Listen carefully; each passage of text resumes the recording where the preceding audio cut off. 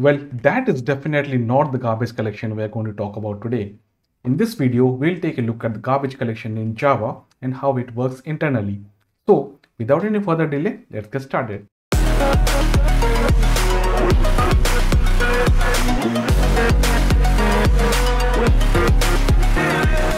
Hey everyone, welcome to my channel. I'm Sivan Naik, and in this video, we will talk about garbage collection in Java. This is going to be a fairly long topic, so I have divided the video into two parts. In this part, we will take a look at what garbage collection is exactly and how Java uses the generational garbage collection technique to divide the heap memory into multiple parts before performing garbage collection. If you are new to the channel, please subscribe and hit the bell icon so that you get notified of all my future videos. For now, let's start. So what exactly is garbage collection? Simply put, it's the process of reclaiming the runtime unused memory by destroying the unused objects. Now, if you have used languages like C and C++, you know that programmers are responsible for both creation and destruction of objects there. Sometimes the programmer may forget to destroy the useless objects, and the memory allocated to them is never released. The used memory of the system keeps on growing, and eventually there is no more memory left in the system to allocate. Such applications are known to suffer from something you call memory leaks. Now, after a certain point of time, sufficient memory is not available for the creation of new objects, and the entire program just terminates. This is due to out-of-memory exceptions. In C and C++, you can use keywords like free and delete to perform garbage collection. However, in Java, garbage collection happens automatically during the entire lifetime of the program. Over the lifetime of a Java application, objects are created and released. In my last video about JVM, you saw how these objects are allocated to the heap memory. Eventually, after some time, some of these objects are not needed anymore. So, you can say that at any point of time, the heap memory consists of two different types of objects. The first are live objects. These objects are being used currently and they are being referenced from somewhere else. The second is dead objects. These objects are not used from anywhere and they have no references anywhere. The garbage collector finds these unused or dead objects and deletes them from the heap memory to make space for new objects. The main objective of garbage collection is to free heap memory by destroying the objects that don't contain a reference. When there are no references to an object, it is assumed to be dead and no longer required. So the memory occupied by such an object can now be reclaimed. There are various ways in which references to an object can be released to make it a candidate for garbage collection. Some of them are by making a reference as null, by assigning a reference to another reference, and by using anonymous objects. Let's move on to some code to see how this actually works. To demonstrate how to write code that dereferences objects in Java, I created a standard student class here with some standard variables like name and age. Let's go ahead and write some code to understand how we can dereference objects in the three ways that we have seen earlier. The first way was to set an object reference as null. So let me create a new student here.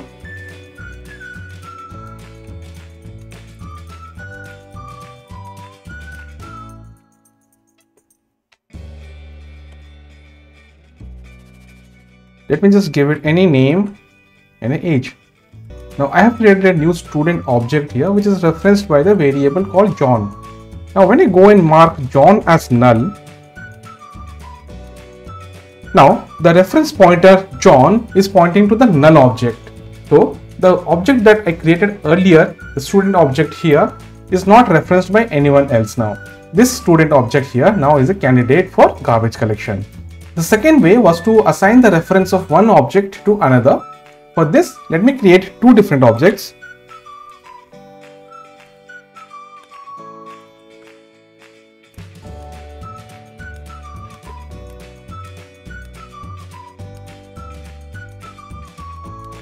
Create a student called Rambo and just another one called Mambo. Now we have two student objects which are pointed to by two different variables called Rambo and Mambo. Let me go ahead and assign the reference of one student variable to another. So when I do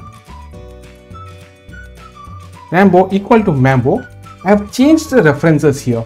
Now the variable Rambo is pointing to the variable Mambo and both of them are pointing to this student object here. Now the other student object here does not have a reference anymore. The reference it had earlier, the Rambo reference, has now been changed. So this student object is now free for garbage collection. The third way was to define anonymous objects. So if I just write a new student here,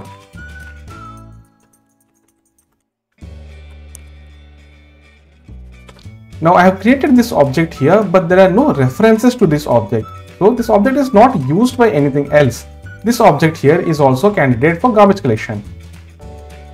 We saw that garbage collection is an automatic process and the programmer does not need to explicitly mark the objects that need to be deleted. Now the garbage collection implementation lives inside the JVM, but there are multiple JVMs available in the market and each of those JVMs can implement their own version of the garbage collector. But the JVM specifications say that any implementation of the garbage collector should meet the standards set by the JVM specifications. Now these standards call out 3 explicit steps that any garbage collector should meet. That is, marking the objects that need to be deleted, actually deleting them, and then compacting the heap memory after the deletion is complete.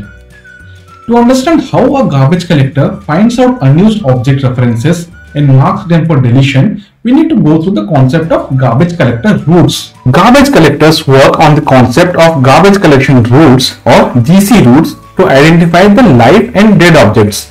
Examples of such garbage collection routes are local variables in parameters of the currently executing methods, live threads, classes loaded by the system class loader and their static fields, global JNI references, and objects used for synchronization monitors or held by the JVM for its own purposes.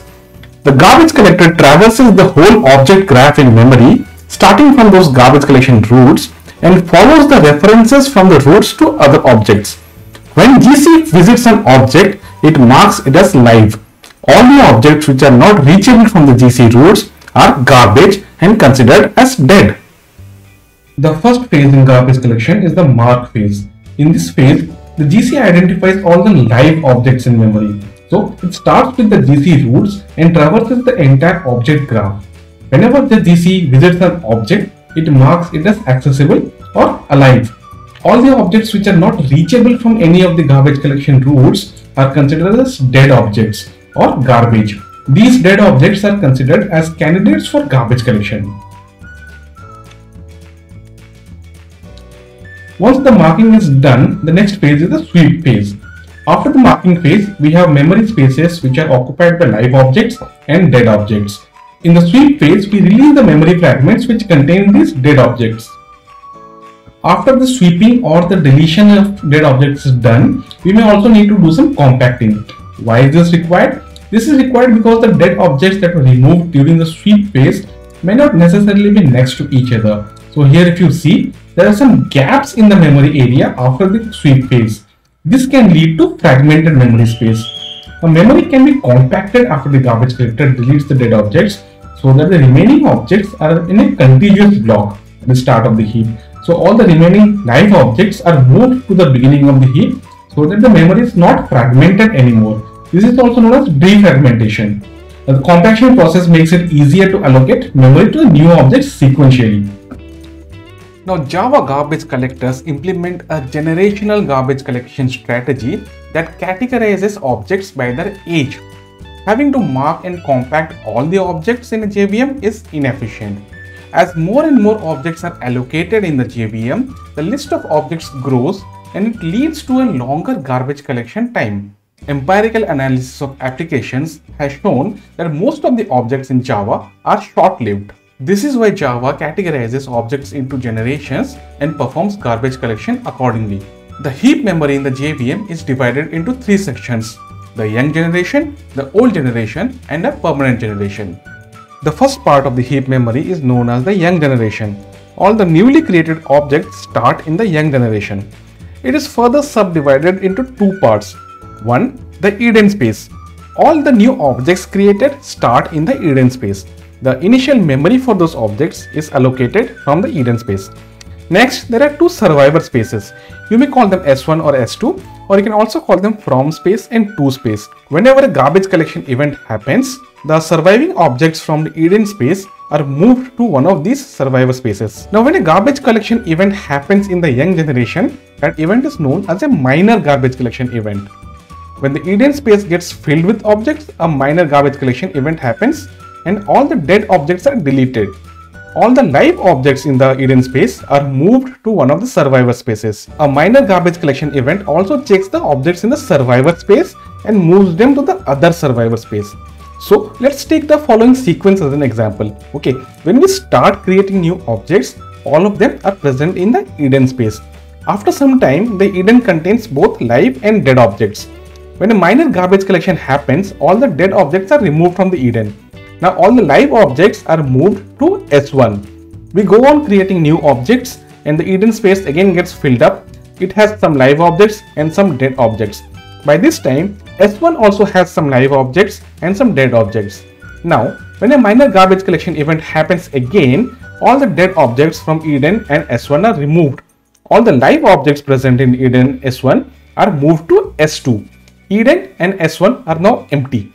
Similarly, whenever the next time a garbage collection event happens, everything from Eden and S2 are moved to S1. So, at any point of time, either of the survivor spaces is always empty. The next part of the heap is known as the old generation. Objects that are long lived are eventually moved from the young generation to the old generation. This space is also known as the tenured generation and contains objects that have remained in the survivor spaces for a very long time. Usually, there is a threshold defined for these objects which decides how many garbage collection cycles an object can survive before it is moved from the survivor space to the old generation. Remember, when the objects were garbage collected from the young generation, it was called a minor garbage collection event. Similarly, when the garbage collected from the old generation, it is called a major garbage collection event. Permanent generation or permgen is a special heap space separated from the main heap area that contains the young and old generations.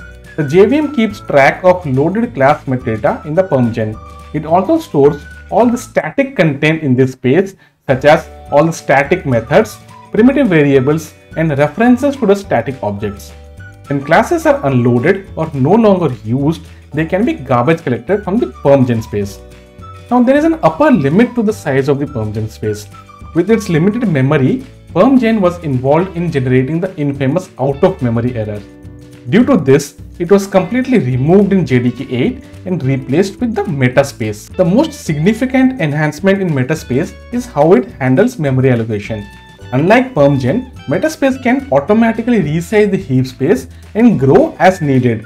This helps in avoiding the problem of applications going out of memory due to the permgen space errors. The garbage collector can also now automatically trigger the cleaning of the dead classes once the class metadata usage reaches its maximum metaspace size. Thank you for watching the video. If you liked it, please hit the like button and share it with your friends. If you have any feedback for me, write them down in the comment section. You can also reach out to me on LinkedIn and Twitter. See you in the next video.